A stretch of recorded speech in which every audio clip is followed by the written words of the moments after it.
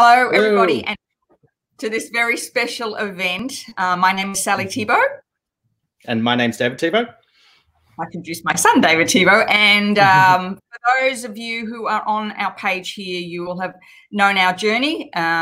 David was diagnosed with Asperger's syndrome in 1997 when you were 12, right, David? 12 years old. Mm-hmm. And I wrote a book about our journey a number of years ago. But today is very much about handing now the torch over to my son, who wrote a beautiful piece that we will show you a little bit later on. You can find it here on the page on World Autism Day. And I do believe it is time for us as parents, employers, friends and family to listen to autistic people and what they have to say, what this is about them, and this is what this is all about now.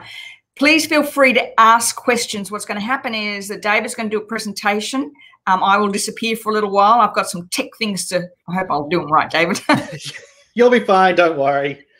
He's handing over the tech things to me. Oh, good.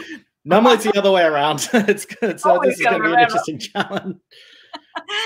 David, for many of you know, has worked as a video editor for many years, so he will share some of that story with you. But ask questions, and then I'll scoop them all up, and then we will, David will spend some time answering questions at the end of today's presentation. So that's all you're going to hear from me for quite a little while, as I am handing this over to David to talk about life, being autistic.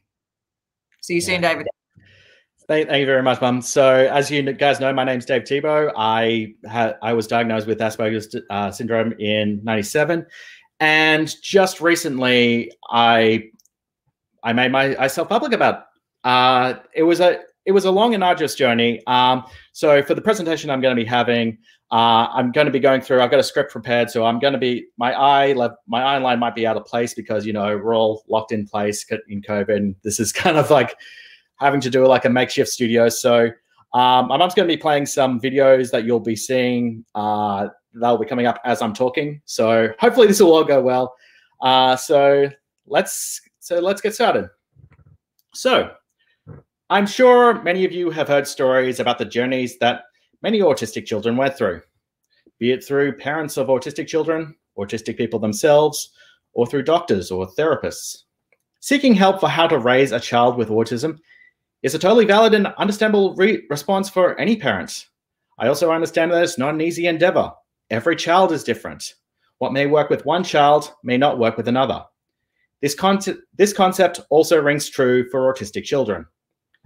There's a common saying that goes, if you met one autistic person, you've met just one autistic person. However, over the last few decades, as autism has become more widely known and aware, the push for awareness in helping parents of autistic children has led to a wide-scale problem. I'm sure you're all familiar with the puzzle piece symbol. It's basically synonymous with Asperger's syndrome or World Autism Awareness Day. Last Friday, April 2nd, was Autism Awareness Day. I'm just going to load up that video. The symbol was being shown everywhere online, normally with bright primary colors or in the shape of a ribbon. Another major symbol of autism is hand painting, or children holding up their hands with bright colored paints all over them. Now, I assume most of you would have seen my unmasking post sent out on April 2nd. If you didn't read that post, hi. So go check that. You'll find that on my Twitter account. And second of all, I sent that post that this sort of infantilizing symbolism was part of the reason why I chose to hide my diagnosis for 15 years. So let's start from the beginning. In 2005, I was 20 years old and had a 6-month gap between graduating from a TAFE multimedia program to starting university. Before then, while I had spoken at many public speaking events in the past, most parents of autistic children or health or psychological students with autism, but autism as a whole was still relatively unknown to the general public. Because of that lack of awareness, telling people that I was Asperger's or autistic was met with a questionable response. Some people thought I was intellectually disabled. Others would give me praise for accomplishing things that I thought were such low expectations. Then in 2006, during my first year of university, I noticed that autism started to get talked about a lot more in the general media, but at the same time, there was a problem with the message being conveyed. The public narrative around autism would focus on the most extreme cases of children, as a lot of them were non-verbal, had excessive stimming, screaming a lot, as you can hear, and in the worst case scenarios, shown to be violent. I did not fit into any of these subcategories. While there are cases of autism like these ones, they do exist, but none of them were me. This sensationalized focus on the most extreme of autism left me incredibly uncomfortable with my identity with Asperger's syndrome. So if I'm stumbling over my words, it's kind of who I am. I'm sure you'll understand. It was also around this time that the puzzle piece logo started to become more widely recognized in the general public. Though with it came a lot of misconceptions about autism, including this one. As soon as my mum gets up that video, I'll give you a minute there, Mum. So there's a very interesting headline with this. Wi-Fi linked to childhood autism. That is obviously not true. That's a misconception. But no, this was mostly like people who treated autism like a disease that needed to be cured. Or the goal was to get rid of autism for the benefit of society. Where was this narrative coming from? And why was I now considered a stigma on society? At the time, I didn't know, but for me, the message was clear. Autism was unwanted. So I felt it was best to keep quiet about it. During this period, I received an offer from the former social skills group that had helped me through my teen years to come work with them and help younger kids on the autism spectrum. At the same time, I was at university. To me, this time felt like a binary option. Either abandon university and spend the rest of my life just around autism, or focus on my special interests that could expand into a much larger career, which at the time was multimedia. So because of the public stigma that was starting to emerge around autism, it was a clear choice to stick to university and follow the dream I wanted, as opposed to the one that felt like it was assigned to me. So for the next few years, I focused on my university studies, eventually changing my degree from multimedia to film and television in 2008. Now, during that period, the public perspective on autism seemed to be getting worse. In April 2008, the Virginia Tech massacre occurred, and early reports were coming in that the shooter was autistic. Now, this was later turned out to be false, but the damage was done. I remember that day when that report came out. I was sitting on the train heading home from university and noticed all these public comments in the Brisbane NMX, which is a free newspaper that was handed out in the city to train commuters. With people shocked and horrified about what autism could do to society, because it's not very well known at this point, my feelings about my diagnosis changed from uneasiness of my association to fear of persecution. From then on, I stopped associating myself with anything autism related. So for years, I started my own personal journey, trying to blend in with society, and even putting myself in situations that I struggled with. In 2011, a year after I graduated from university, I got my first industry job as a videographer on a cruise ship in Europe. And I have to say, I got some pretty cool shots. Maybe not that. Those of you in Australia will probably know the name of this ship for another infamous reason. It was the Ruby Princess. On reflection now, my decision not to disclose my neurological condition turned out to be a costly mistake. The work hours were insane, lasting 12 hours a day with little time off, and even being forced to work while sick, as there was no replacement on the ship for my department because, well, it's a ship. The social aspect on the ship was arduous for someone with autism. The only recreational area was a crew bar that was always noisy, or a smoking area, which was disgusting. There were bright lights everywhere. The metal holes in the crew section caused a lot of echo and reverberation, not to mention the hum of the industrial equipment in the ship. For an autistic person, this was a sensory nightmare. Yet I had to do my best to bear it and put on a brave face. That means not letting myself come with emotions. But in the end, I didn't end up completing my 6-month contract with the ship. Now, in hindsight, my mistake was getting on the ship to begin with. I wanted to prove to myself that I could be part of a neurotypical work environment that could be seen as a successful person. Nevertheless, around the time, I became close friends with a woman online. Her name was Corinne, and she lived in Montreal, Canada. At the end of the year, Corinne decided to come visit me in Australia because she wanted to see the country. At the time, we were just friends. But by the end of the visit here, we started to get closer. The following year, I decided to visit Corinne in Canada, as well as tour the United States.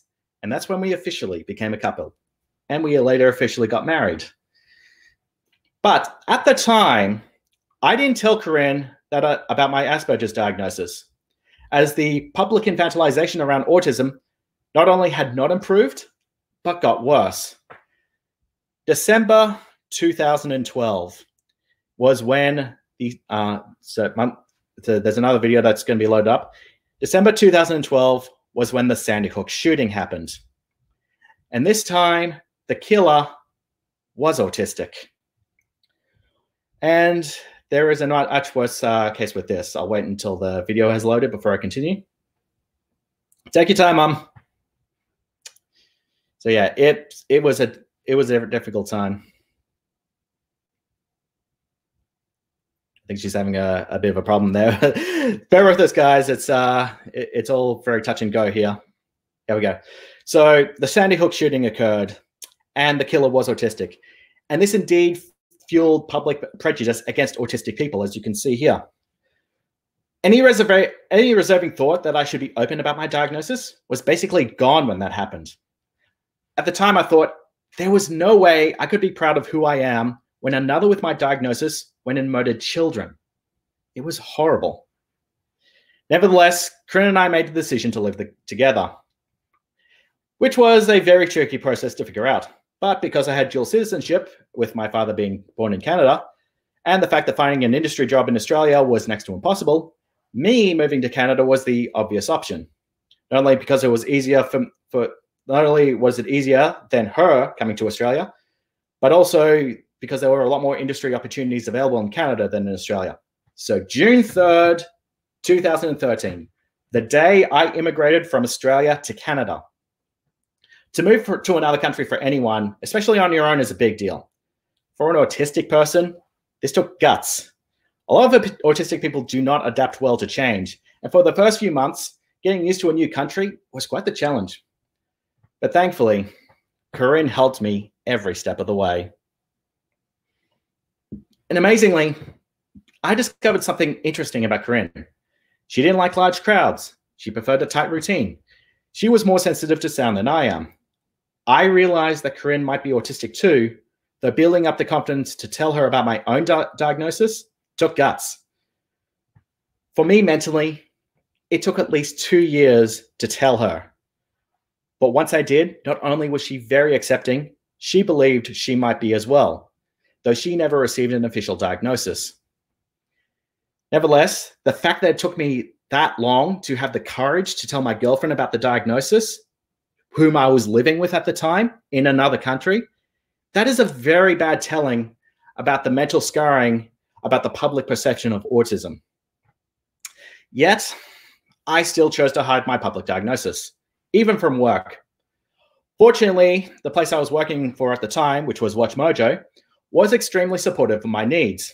The office was relatively quiet. The tasks I worked on catered to my special interests, which was video games. There were even other people in the office I could tell they were also neurodiverse in some way. Yet I still didn't say anything. And I feel like that was a mistake on my behalf. So if anyone from WatchMojo is watching this, I sincerely apologize for not being open about it sooner. So why did I finally decide to unmask just last week? Well, there were a few factors, actually. The first, of course, was the mental toll the pandemic was taking on me. Because I had to work from home, I had to mask myself in the one place I felt I shouldn't have to. My mental health got so out of hand, I had to quit my job. Now, Corinne was extremely supportive of me with the transition, as she too noticed how much my work was taking its toll on me mentally. That was the first factor. And then the second came in February this year. Australian singer Sia released a film called Music. In it, the film showed an extremely offensive portrayal of an autistic nonverbal teenage girl, and put the focus on her recovering drug addict sister, who was forced to take care of her. Despite the fact that the film was named after the autistic character, which, yes, her name was Music, who does that, her character doesn't develop at all. Instead, she's treated more like a problematic pet that her sister has to take care of her. Worst of all, and I'm not going to show this sequence, the film featured 2 scenes of placing Music in a restrained hold when she's having a breakdown. A technique that is not only ill-advised, it is potentially fatal. Autistic children and teenagers have died from being forced into such restraints while having a meltdown. When this controversy around the film started to trend online, I noticed there were a lot of other content creators that were condemning the film. I'm going to give my mum a minute. These are just some of the amazing people that I found just through searching that showed that I was not alone. I saw that they had strong voices for autistic independence. And I also found a cause against the harmful message around autism, thanks to them. I found what caused this issue to begin with. Back in 2005, there was an American charity. Back in 2005, there was an American charity known as Autism Speaks. It was founded by the former chairman of NBC, Bob Wright, along with his wife, Suzanne. Their grandson had been diagnosed with autism. And from their perspective, they saw it as a curse. Now, I'm going to show you this video here and I'm going to listen to what Suzanne once described autism. And this was a constant rhetoric. So we'll wait until that video comes up here. It's really so tearful just watching everybody be on the walk for all the right reasons, because everybody knows how terrible this autism epidemic is and how it's taking our children into the darkness. I mean, here. Okay, so it cut out a bit there. So if you didn't hear it, what she said was she compared autism to an epidemic and said it was taking their children into the darkness. That's not something that's very well received with autistic people. That is extremely damaging. Not only were they strongly pushing for autism awareness in children, they were using a lot of incredibly offensive language. They were comparing it to the likes of cancer or AIDS, and of course referring to autism as an epidemic. And they were pushing for research into looking for a cure for autism. They didn't care about the well-being of the children. They saw it as something that was taking their children away and that they could be normalized again.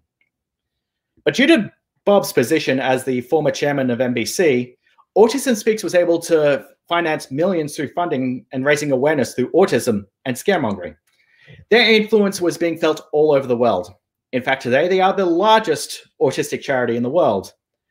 To their credit, though, they were able to lobby the United Nations to set up World Autism Awareness Day. Unfortunately, they also used that day to create their Light It Up Blue campaign, while simultaneously spreading their toxic vitriol around autism in a way that would scare the hell out of parents who was only just learning about autism.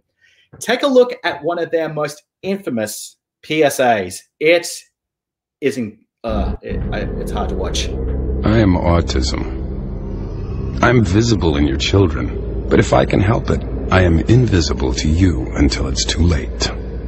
I know where you live, and guess what? I live there too. I hover around all of you. I know no color barrier, no religion, no morality, no currency. I speak your language fluently, and with every voice I take away, I acquire yet another language. I work very quickly. I work faster than pediatric AIDS, cancer, and diabetes combined. And if you are happily married, I will make sure that your marriage fails. Your money will fall into my hands, and I will bankrupt you for my own self-gain. Like, what the hell? What the hell was that? Like, it sounds like something out of like the worst possible, like it makes autism sound like the worst possible thing that could happen to humanity. That's how bad it was. But it's not worse. As I delved deeper into the rabbit hole with the history of Autism Speaks, the more I realized there was a massive movement growing online to counter that narrative that made me reluctant to speak out against the stereotyping of autism to begin with. It was a hashtag known as Actually Autistic, and you can find this on Twitter. There's a lot of amazing people that are speaking out and advocating for themselves. The revelation of this movement made me realize that I didn't have to hide my diagnosis due to shame. This was a moment that had created a lot of this was a movement that had created lots of imagery to counter the infantilizing stigma around autism, namely the gold and rainbow infinity symbols. These are people who have been pushing for autism acceptance instead of awareness. Plus, I just love these symbols. These are definitely something that I could get behind and I can promote behind. The rainbow one is usually used to promote not just autism, but neurodiversity as a whole, while the gold one is mostly focused around autism because the periodic letters are AU. I cannot say that word properly. AU as in autism. So that's why the gold symbolism. This was something I needed for myself as well. Obviously, the first step of autism acceptance was accepting myself. And that's where I finally felt that now was the time to come forward, as you can see with my very, very long post. And that is how I went for my journey from hiding my autism diagnosis to accepting who I was.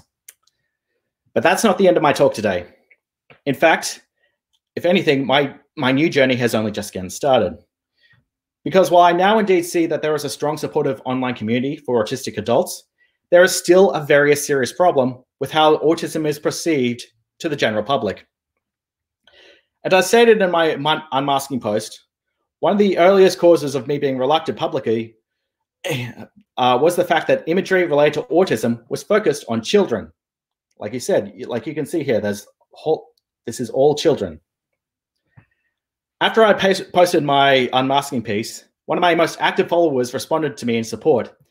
He said, and I quote, once it comes up, "I do have a friend who has a brother with autism, and shamefully, I thought it was something you could grow out of with age.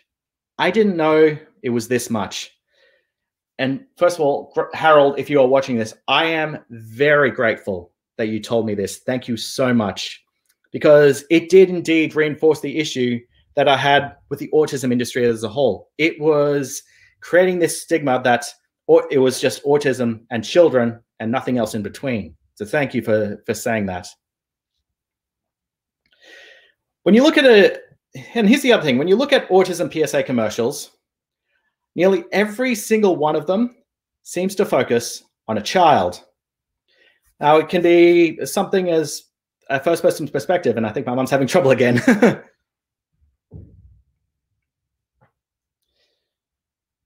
Oh, no, that's the wrong one. Sorry. I think I might skip this one. No, okay, never mind.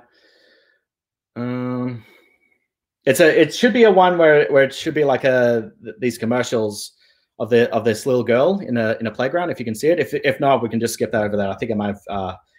Sorry about that, folks. No, it wasn't that one. I'll just skip over that. But hang on to this one. I do need to talk about this one. So this here is an exchange I had with someone that I saw on World Autism Awareness Day. Now, I covered up the name for privacy reasons, but the man in orange is described to be a proud father of autistic children. He first boasted about how he was standing up for our beautiful children, as you can see, while proudly showing off the puzzle piece.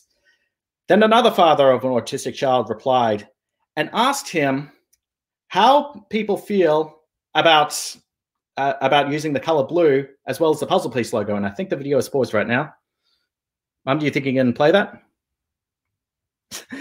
Sorry, this is all very touch and go here. Didn't really have much time to. So yeah, this is what he's saying. He asked him what he thinks of people pushing for the infinity symbol instead of the puzzle piece logo, and his response was, "A lot of nonsense, best ignored." I wish I could say this was a one-off issue, but unfortunately, this is just one example of a systemic problem. Actual autistic advocates have been claiming for years that organizations like Autism Speaks have a tendency to speak for autistic people, but try to silence them if, heaven forbid, an autistic person could speak for themselves. So why the heavy focus on children? Well, in 2014, Associate Professor of Psychology, Jennifer L. Stevenson of Ursinus College, I think it's pronounced, published a research paper about the infantilization of autism. And there's this one paragraph I want to cite here. Although the infantilization arises from an age-old exploitation of children as tools of pity and the 21st century marketing of autism as a new phenomena, we argue that the infantilization of autism is perpetuated by a cyclical interaction between parent-driven autism societies, autism fundraiser charities, and mass media portrayal by the entertainment and news industry. In other words, it makes money by putting children in front of a camera. That journal also cited that 90% of fictional autistic characters in books were children, and that 79% of news reports in the United States focused on autistic children. The general media has an infantilization problem with autism. It has become a harmful stereotype, and that needs to change. I tried at my own volition to mask myself, to seem less autistic to the general public, and it left me in a very depressive state. Had it not been for meeting Corinne, it's very likely I could have gone down a much more darker path. Autism does not disappear when you reach adulthood, but when autism branding is synonymous with children, it's hard for the general public to know that, let alone care.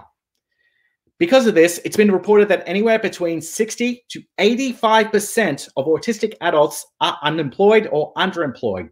And those statistics were before the pandemic started. I know how many parents struggle with their autistic children. And I'm not trying to downplay their plea, but a focus on autistic children makes it easy to forget that they will grow up into autistic adults.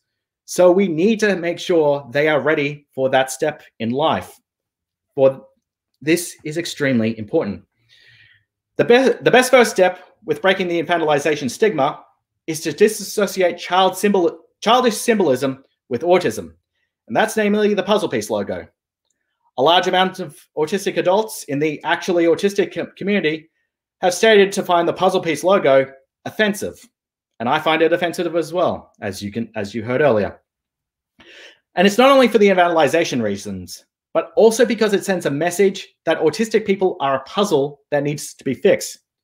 It was also a symbol that was chosen for autistic people instead of being chosen by autistic people.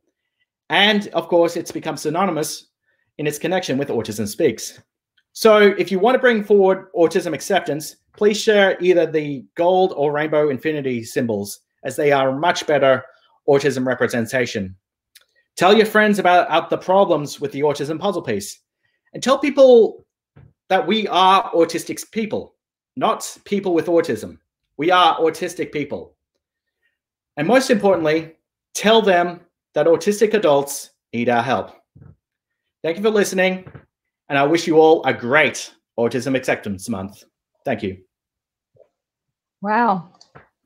Wow. That was really special, David. Thank you so much for all of that. If anybody has any questions, please post them in below.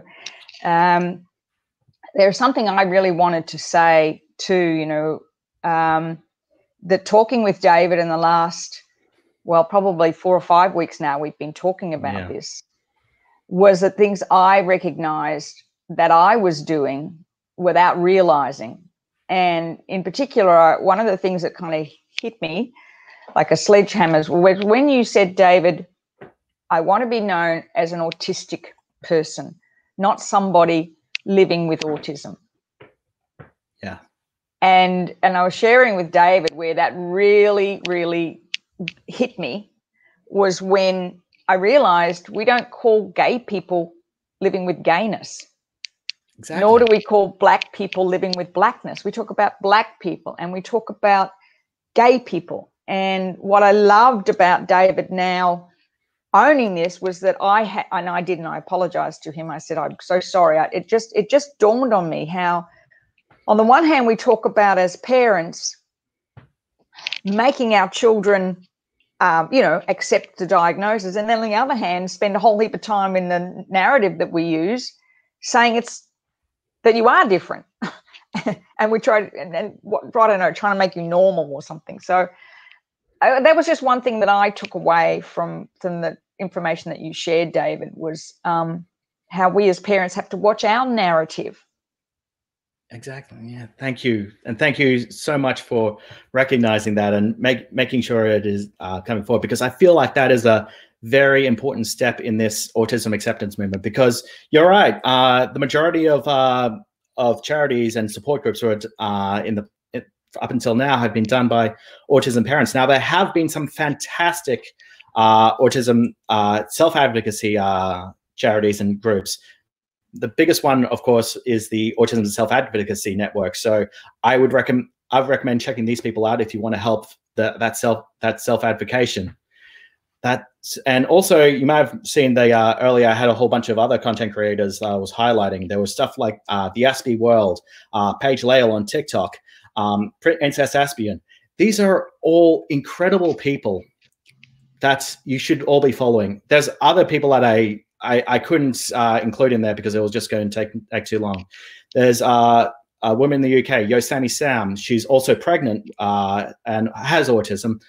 And so we'll be in the future, we'll be able to see perspective of, first of all, her journey with autism, what she feels about autism, which you can see right now, and eventually an autistic parent with a child. So it's going to be, I wish her all the best in that. So yeah, there's a lot I want to talk about. There's a lot I did not cover that I do want to talk about, but this is already a big major step in just telling my story, and really what held me back the most, which was that infantilization. Yeah, and we talked a little bit, David, when we had a chat before this about what do you think that you would tell your 15-year-old self or your 14-year-old self now, knowing what you know now, because a lot of parents are going through this right now. Mm-hmm. And it's very difficult for them, as you know. School's hard. You had a tough time at school. What would you tell? Well, yeah, because at the time, like, I actually dropped out of school and I went through the TAFE support program. And that got me my ticket into university. Now, the reason why I did that is because I felt that school, the standard school system, had so many subjects that did not interest me, and I had a hard time following it because it was all so broken apart and all happening at once, and I couldn't focus. So I went through a process that would make me focus on my special interests, and it worked because it got me into university. So it does show that there are alternative education measures for autistic children out there, or even autistic teenagers. So yeah. If you are struggling, look for your options. There's so many fantastic different different services out there now that you can look for. Try to look for the ones that help not only children but also adults, especially with adults, because that is something to really focus on. I noticed Catherine Roof said, David, start a podcast. I don't know about that. I think that's a great idea. Out there. Yeah, but autistic people interviewing autistic people, and I think there's a big long one here I do want to read. This is from Bronwyn. Thank you so much for sharing your life story, David. Having known the background of your family, I'm so proud that you have the courage and strength to share your story and the struggles you've had over the years. Our sons are in the teenage years. It's great to hear from adults who've been through the process. As you said, each person with autism is so different. My husband, also diagnosed, really struggles with this as he's so different from each of our boys with autism. And I think that's so true, isn't it? Yeah, absolutely. So in my teenage years, like, I was with this major social support group with other people with Asperger's and autism. They were all around my age. What I found, looking back at it now, I feel like the best mentor for that group was actually each other. We were able to learn off each other. We were able to see each other's differences. We knew what made us what made us struggle in a social environment. We actually went out on frequent social outings just to and helped each other out in that experience. And we would, for the most part, we were just friends hanging out on a Thursday night or something like that. I can't even remember what night it was. Yeah, your social skills group. It was, yeah, it was very helpful in my experience growing up. Yeah, I do a big shout out to, because I know there are some people from Gold Coast Rec and Sport are going to be watching this. Marion York and Anna Louise Kasolki. and we just a big shout out to you guys. I mean, that was an extraordinary group. And I think sharing that, you spoke openly in that group, all of you, about being autistic. Mm-hmm. It was encouraged. And it felt like a very comfortable space where we could actually talk about it as well. So what changed when you left the group? Because that was when you were away from that, wasn't it? While in the group and in that supportive environment, you were able to speak openly, but then when that group... Yes. Yeah, so as I said, there was a lot of things that were changing at the time. Obviously, the focus on my university studies came first and foremost because that was full-time, and I wanted it to be full-time for that because I wanted to succeed. I did come back every once in a while. I did make talks with the people. There is one story I did want to talk about, but I didn't get a chance to include in this story. It was in 2012, and I had the opportunity to speak with the then state education minister. And you were there, Mum, and you'll certainly remember this story.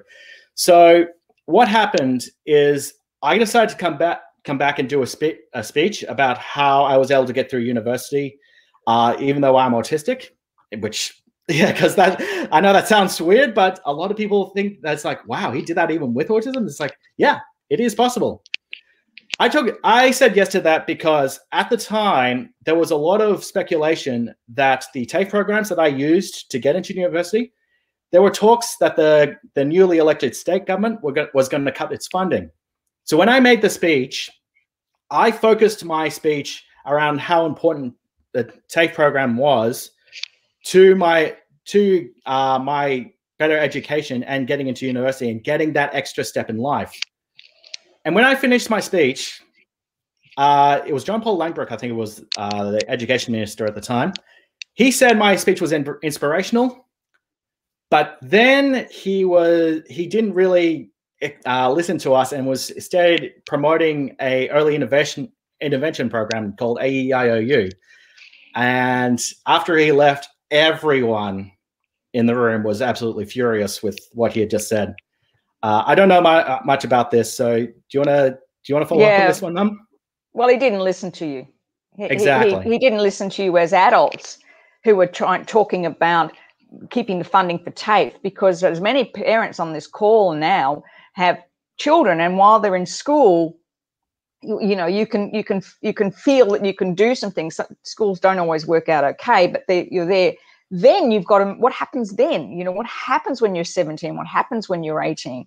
And for these young autistic people, they go often from a very cloistered school environment to a place where nobody really cares whether you show up or not.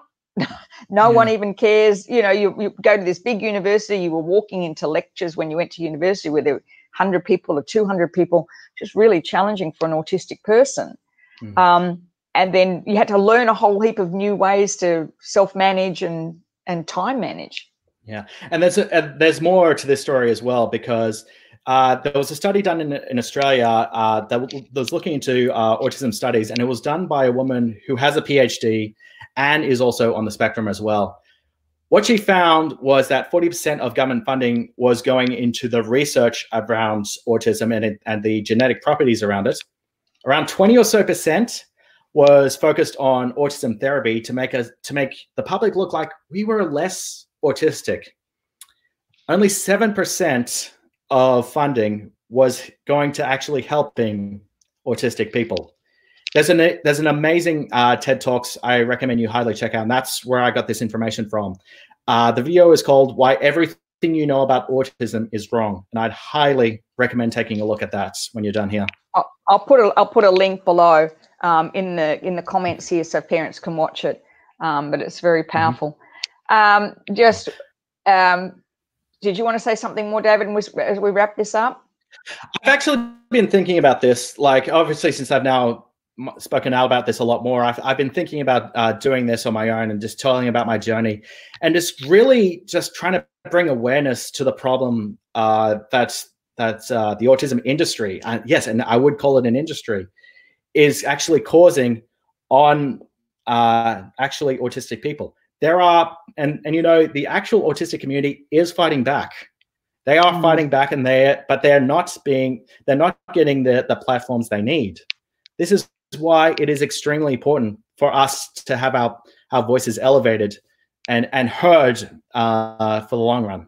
So I'm actually going to be doing. I might do a whole bunch of videos on that, and I'm hoping it's going to be shared around a lot. Wow.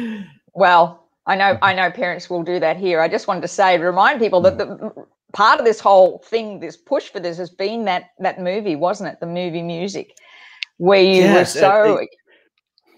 I was so furious when I found out about that. I saw that and I was like, this is just getting worse.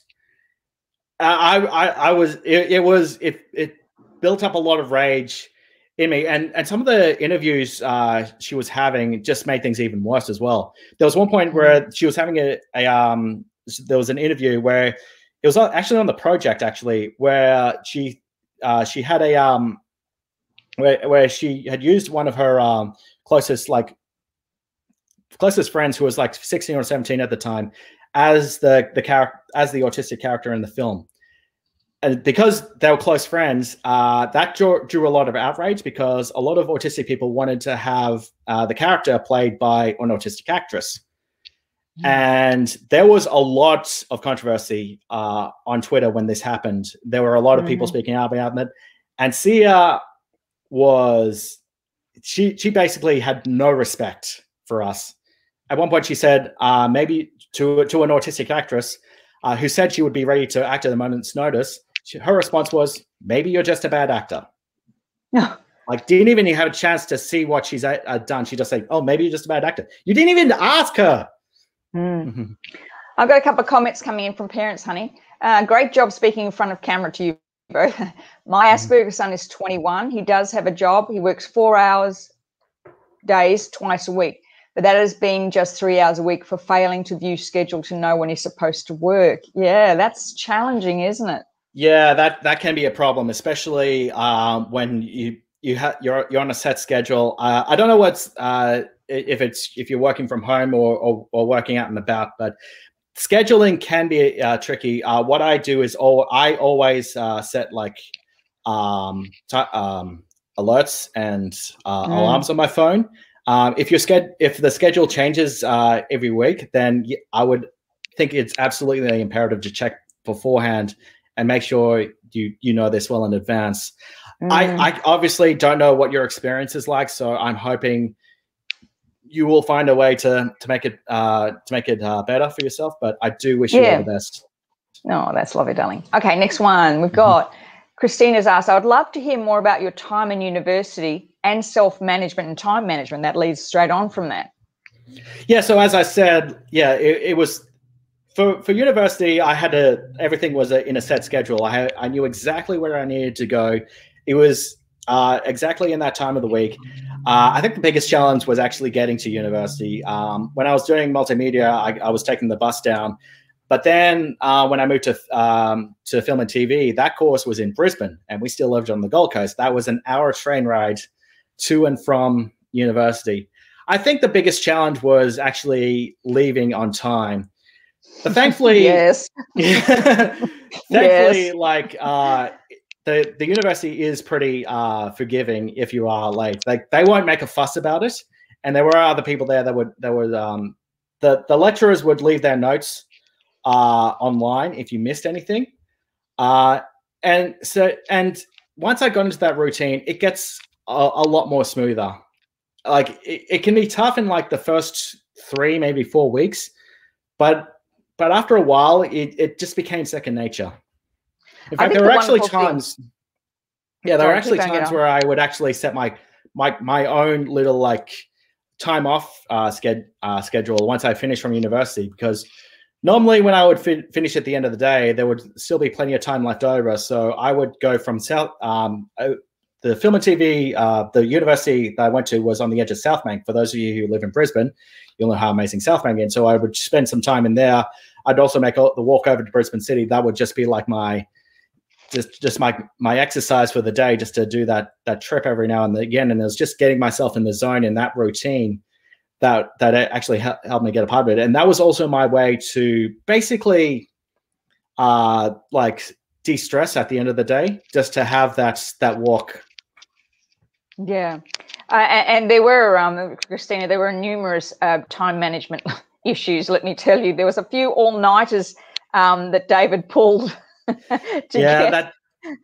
From what I understand, though, a lot of autistic people actually do this. Like they wait until the very last minute to finish an assignment, but when they actually working on it, they're so razor focused that they can actually do a really good job. I found out that is a very common trend among autistic people. Yeah, and it was always for you. You just leave things, but then you would just have this enormous energy and focus to finish. And the other thing I did want to say, Christina, too, when David moved to film and TV, you really found your tribe there. Yeah, absolutely. Because I found like my interest was mostly like the video editing side of things. I also found like other passions in filmmaking that I really like, and I do want to explore. Now I'm actually looking to doing some script writing now, hoping to lend my voice to autism started projects. Yeah. So we'll see how that goes. I'm not going to promise anything, because who knows what might happen. But it's really good what you are focusing at the moment. It's terrific, and I'm reminded by the teachers who just used to think you wouldn't read and you wouldn't write, and here you go, you write and you read all the time. Quite extraordinary, isn't it? I want to read a couple more comments, darling. This is from Michelle. Thank you, David. You're an inspiration. As you said, every autistic person is different. I have the privilege of supporting a few in my role, and I've learned so much from them. The one common factor I have felt is to be heard and to be accepted as we are. Yes. Thank you for sharing your amazing story from your childhood or adulthood. It makes so much sense to me now why autistic adults struggle so much in everyday life. And that was a huge factor, and it's not the only thing as well. There's a lot I had to skimp over, but it's just trying to just not show off like anything that makes you seem like autistic, like stimming. For those of you who don't know what stimming is, it basically is when your hands start shaking like that, or you're rocking back and forth, or just doing anything that it's kind of like a stress relief for a lot of autistic people. As I said, so many autistic people do this, and it can happen in some form or another. For me, I like to pace around the house. You know all about that. Yes, pace. And just, I was reminding David yesterday when we were chatting that he had a great teacher in year 2 who, whenever she could see, and this was before David's diagnosis, she could see David getting stressed, she would just send him she'd say, just David, would you take this up to the office for me? Then she'd phone the office and say, I'm sending David up. And then they'd give him a piece of paper to come back down with. And she just knew intuitively that you needed to get outside and walk and pace. She was absolutely wonderful. Yeah, like looking back at it now, there were a lot of things that I realized were causing me to stress out that I didn't even think of. There was one thing I remember is that I was often scolded a lot for wearing a baseball cap in the classroom. It was the school provided baseball cap for the uniforms because it's so hot in Australia. I was wearing that inside, and I was constantly getting scolded for me being rude for wearing my hat inside. And I realize now why I kept on wearing my hats in the classroom. It was because of the lights. The lights were extremely bright, so I had that subconsciously to make sure I was much more calmer. Like I do have that, like if there's like some sort of glare or bright lights or something like that, it can throw off my focus. I actually had this issue when I was working with Watchmojo.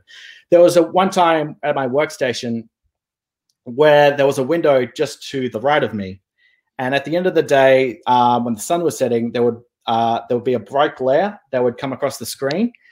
And it was extremely distracting for me that I could not focus on my work. So I actually asked about that, and they actually helped me through that and moved my desk, moved my computer behind the window. So as I was facing the screen, the window was right behind me. But because the screen was so big, because it's a big iMac, like I couldn't see the window unless I actually looked up. So that helped in a lot of ways. It blocked out the lights, and I was still able to get plenty of my work done. I think what you're saying there too, Dominic, is really important for parents to understand is we often don't understand why autistic people need to do what they need to do. Yeah. So there was a rule that you don't wear a hat in the classroom. Mm-hmm. And you didn't like that rule, but no one ever stopped to ask you why you didn't like that rule. Exactly. And like, because I was a kid, I had trouble with my speech as well. So I had a real problem like conveying what I needed at the time. So that really is a big reason as to why I didn't speak out about it, because I was still a kid. I was still growing up. And that's the thing, like sensory issues are a very common issue with autistic people. Like I said, every autistic person is different. Some might not have it, some may. It usually revolves like bright lights or distracting lights. I've actually got a light in front of me, but I'm doing my best because it's a flat light. It's not like a ting fluorescent light. So this one's a lot more calming. The other thing is sound. Now, the thing I noticed, I mentioned in my talk that my wife is more sensitive to sound than I am. For her, it's a case where if there's a sudden loud noise, it feels like it's physically hurting her. She would put her hands over her ears. She would curl up close to me because it's so sudden that it feels like there was like a shock through her. In fact, she actually, because of this, she actually has a phobia of balloons because of the sudden pop and loud noise that they make. I actually remember when we were actually getting ready for the wedding, we had to make sure there were absolutely no balloons whatsoever. And the very first time we met Corinne, or after David and Corinne came home, and we made a balloon entry at the front door without realizing that she had a phobia. So David, I remember you had to take her down, take her for a walk. Well, we popped all the balloons and put them away. So it was little things like that really impact. We've got a few more comments coming in, darling, before we finish. So let's have a look. Claudia, it is so great to hear you talking and sharing your views. I see it as a great progress in the journey of autism acceptance movement. It will be exciting to see the difference it will make in the future. It is so true how autism is pictured as violent kids having meltdowns. So true, Claudia. Yes, absolutely. As soon as my son joined a mainstream school, a whole lot of measures were taken to protect the teacher aides. All of these measures going against the recommendations, i.e. change of person in care 6 times a day. I mean, that is so distracting for a person with autism. Yeah, and I can understand how incredibly tough it is, especially for a kid that does tend to lash out a lot. I actually did have a friend who did have violent outbursts every once and again. I think he was actually expelled from the school that I was at the time. I'm not going to go into more detail about that, but that is unfortunately common. And, there's a lot of things that can trigger an autistic child.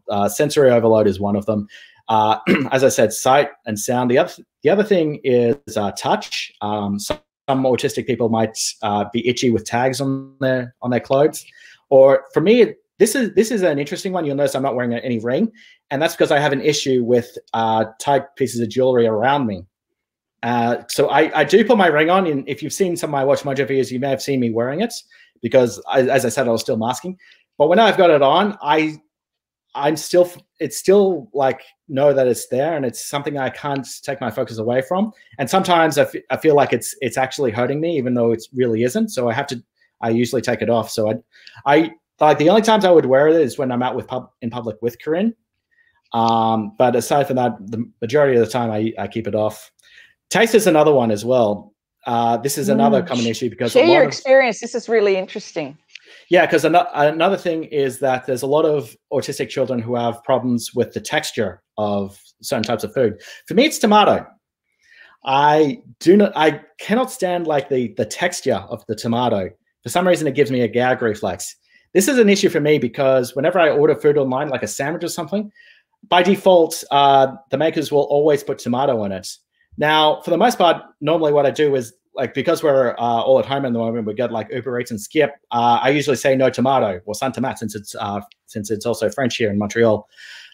But a lot of times that instruction isn't followed through. And what's even worse is when the restaurants don't put a full listing of the ingredients to begin with. I remember this one time I ordered a cheeseburger. It was actually on the Gold Coast. I said, okay, a cheeseburger, I'll just have that.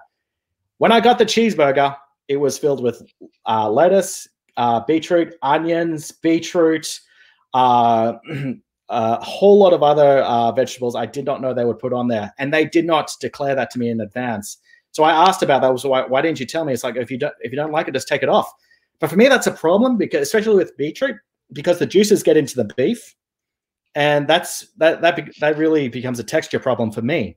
So it's important to realize that, yeah, if certain autistic people can't eat certain foods, it's not because they're a picky eater. It's because they have an issue with eating the food.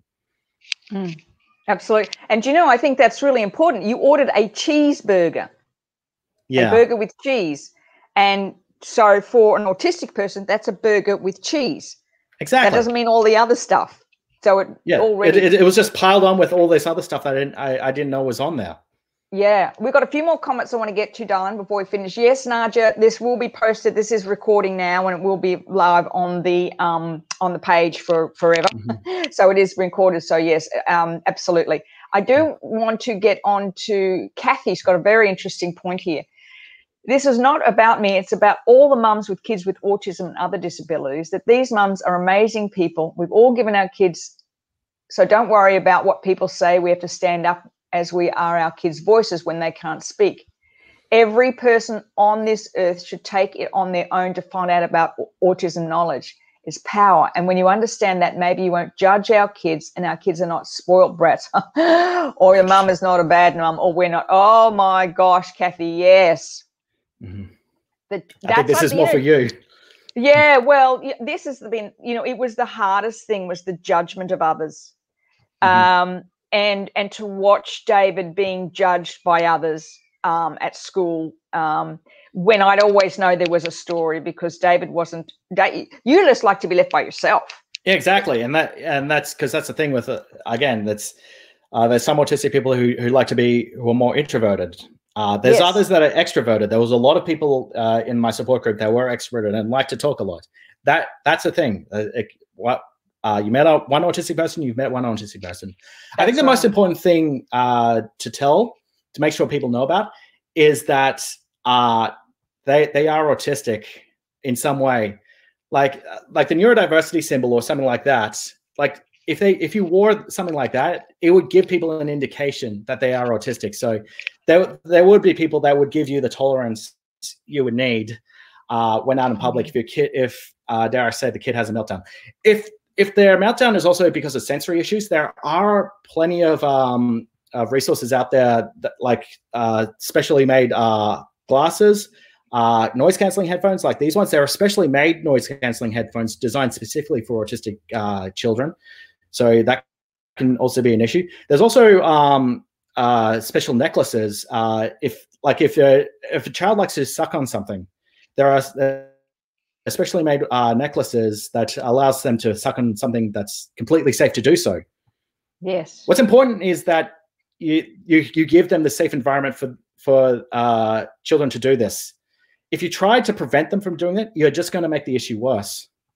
Yes, absolutely. And I think that's what you said right there. I was just thinking that we make it wrong, as if giving them some of these things is something wrong, where in actual fact, it's just stress reduction, anxiety modification for all of it. I think that we're all a little bit on the spectrum, just quietly. It's a spectrum. Not all people the same, and everybody has something different, and accepting that is really important. Yeah, and on that note, there's a common practice known as ABA therapy, or applied behavior analytics. That's basically it's basically like dog training. It basically tells kids not to be autistic and gives them positive reinforcement if they do something right. Late in the last week, there were a whole bunch of stories set up about how autistic people have been traumatized by their experience. A lot of them actually came from parents who tried to use ABA therapy and not knowing what they were doing and not realizing they were actually making things worse. It was very hard to get through a lot of these stories, and they were all over my feed. They were under the hashtag say no to ABA. So if you want to take a look at these, I suggest you do so, but please be advised they are incredibly distressing. There was one even that talked about suicide. Yeah. Because they were in a... All right, darling, we're going to finish up, but I just want to grab a couple more comments. Claudia, again, I will make sure I share this experience about the CAP, the lights, and difficulty verbalizing. Your talk is so enlightening. It's been really great, Dalen. From Deborah, I loved it when you said when you've met one autistic person, you've met one autistic person. That's so true. That's not something I say. That's a very common saying online. I'm not the first person to say it. That's right. Claudia, again, parents are learning a lot about sensory diets. It makes a big difference. Absolutely. You know, when David, the only way David would eat a vegetable if it was raw. Yeah, that's the thing. Like I wouldn't eat it cooked, but I would eat it raw. Now, carrots, frozen peas was the other one that you just literally had this almost the same meal every night. Carrots, frozen peas, and green apples. You loved green apples. Yeah. Anything that sort of tart. One more thing, just quickly, JD Jade says, what is ABA therapy? It's just like behavior modification, isn't it? Basically, yeah, what it is. Usually what it involves is training your kids to make yourself a lot more like less autistic. That's basically what it does. But in a sense, it's also kind of masking the treatment as well. As I said, the thing about ABA therapy is that it's often used a lot in the United States. There's a lot of parents that are kind of ambushed after their children gets diagnosis, and they would say, if your child doesn't get ABA therapy quickly, they'll never get ahead in life. This is a lie. I never went through any therapy like that, and as I said, it can be extremely torturous. There have been cases where children have had negative impacts if they're doing something wrong. In some of the worst cases, it's even involved electroshock therapy if they were stimming around too much or acted autistic too much. It has a horrific history. So please look into this as much as you can. Look from multiple perspectives, and make sure you know what you're doing is right for your child. Occupational therapy is a huge bonus. It's a great way for autistic people to get in life. If they can find a group of autistic children or autistic teenagers the same age, that's a great measure I would look into. And if you can find that, yeah, fantastic. So, just quickly, this is great. So Christina, yes, there's always a story. I feel like an investigator often. I know, right, Christina? This is a wonderful talk. My son chewed his T-shirt collars for a long time. Many kids do. Many autistic children do. And as I said, that's where the necklaces are a good, safe way to do this. Absolutely. You're welcome, JD Jade. Yeah, it does sound torturous, pretty terrible. And Claudia again, make kids obey and comply the rules and rewarding only if they obey. And insisting it's lawful. And here's Marion. It's good to see you, Marion. You warm my heart. Thank you, Marion. Marion was very, very... It's very good to see you, Marion. Yeah, such a significant part of the social skills program. We are ever grateful, Marion, for all the things that you did for David. Wonderful. And that's about it, David. That's about that. You're welcome. You're welcome. We're going to finish up now. Just before we go, I did get a private message from one of my followers on Trill. His name is Harold. He said, I'm happy to hear you speak out about this matter. I'm learning so much about autism and you. I'm glad I can help you out, Harold. Thank you so much. And thank you for helping me realize this. You are a huge help in this journey as well with your positive reinforcement. Isn't that great? You're welcome. Thank you, everybody. Marion just said, great to see you again too, David. And Deborah said, thank you so much. Thank you, everybody. We're now an hour and 5 minutes. This was going to go for 40 minutes, David. Do you remember when we first talked about 40 minutes, David? I think this is a good time, yeah. Yeah. Look, we really enjoyed it. And as I said in the intro, this is my time to hand the baton over to my son, hold the torch over. You know, I feel I can exhale. This has been just absolutely brilliant. For us to watch this amazing man just step into who he is, and it just, David, we're so proud of you. You know, Dad and I and your sisters too, and the family. Everybody's proud of you. We're all proud of you. And yes, if you are on Twitter, please follow the hashtag #ActuallyAutistic. Make sure you get a lot of perspectives from people who are autistic and who have been doing this for a lot longer than I have. Because it can make a world of difference to know that basically, if the best way to hear how to work with someone with an autistic person is to hear from people who have experienced it. That's right. And even we've been on this journey for nearly 36 years now. I've learned a lot from you in the last 2 weeks, and it's been, you know, everything. I'm very careful of what I say now. Realizing that in some way, even though we wanted acceptance, there were words that weren't aligning with that, and you know, you've taught me a lot in the last 2 weeks, so I'm forever grateful for that too, darling. All right, thank you, everybody. It's getting late, I know, for David in Montreal. Hopefully the sun comes up, gets a bit warmer tomorrow, darling. Yeah, it's actually pretty nice there. I think it was like 15 degrees tomorrow, so I might go for a bike ride. Nice. Thank you very much, everybody, and I really appreciate it. Please share this with anyone that you need, and follow David on Twitter. He's going to be quite active. Yeah, so my username, if you don't know, is @Dave_Tebow. Yeah, we didn't realize we named David Tebow was such a common name. Yeah. So that's why I took Dave. I actually like Dave as well, because when I say David, a lot in Montreal, a lot of people usually say David and think I automatically speak French. So I usually identify as Dave here in Montreal because of that. That's great. All right, darling. Thank you, everybody, for being on this. We really appreciate your comments. And David, once again, thank you, honey. This has been absolutely phenomenal. And please share this with anybody that you feel need help, and reach out for David to any questions you have. Thank you, everybody. Good night. Have a good night. Oh, goodbye.